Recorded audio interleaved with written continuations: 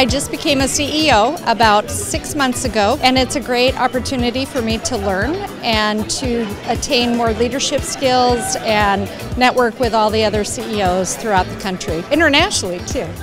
This is helping me find some people that I can pick up the phone and be like, what do I do with this problem? Like, my board is saying this, what do you guys think? So I'm really excited about the connections I'm making. I'm really interested in hearing about DEI's plans and strategies around EDI.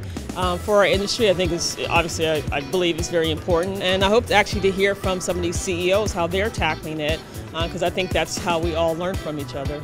I am so excited that the 30 under 30s were invited to participate in this year's CEO Summit. I think it's so valuable to be sharing ideas across age groups and across the 30 under 30 program to the CEOs, and we are all saying we hope this isn't our last time here at the summit, just because we aspire to be CEOs someday.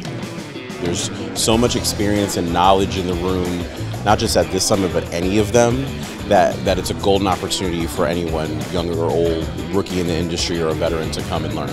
I was awarded a scholarship, courtesy of Simple View, to attend here as a small destination. I've got some really great notes already, hoping to learn from those who've gone through some of my struggles already, to be able to implement new ideas at my staff and actually inspire my staff to implement their own ideas as well. It is the amazing opportunity to learn from the tourism profession, share best practices. It's what I call collective ambition, and we're so excited to learn from the big boys, but also to see what the smaller bureaus are doing, and it really lifts the marketability of what I do and what we can do for this industry. Transformative. Innovative. Evolving. Friendship.